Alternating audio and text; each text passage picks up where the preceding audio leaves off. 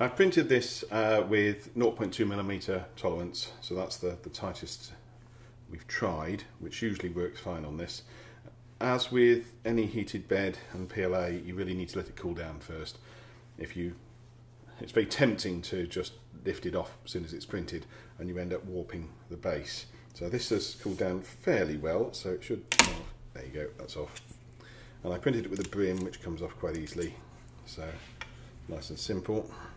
Now, it is a little bit jammed up, so you'll almost certainly have to do something, and the most obvious thing to start with is to separate the main side here.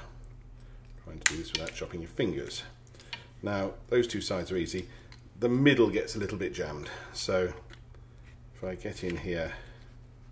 Now, bear in mind, you don't want to go all the way down because there's actually a support at the bottom, but if I separate that, that's clicked nicely. You can see that's now moving fairly freely. Good. These two little supports here means you can't push down too far because you'll just chop those. Now, this then really leaves two more bits to separate.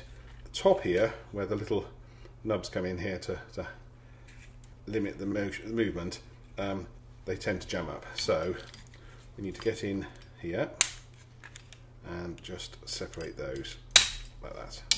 Okay, so they're now separate. Now they normally lock together like that when they're lifted, but as you can see they are separate. And then you've got the base. Now this is fairly easy. Make sure you go round. Now the actual tricky bit here is just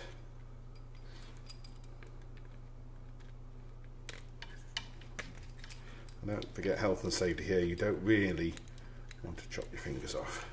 The tricky bit is just here, just to get around there. Now that should be enough, so let's close the lid and turn it clockwise.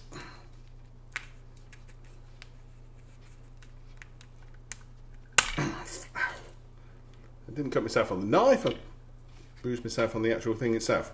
Right, so we are now twisting. It's stiff at first.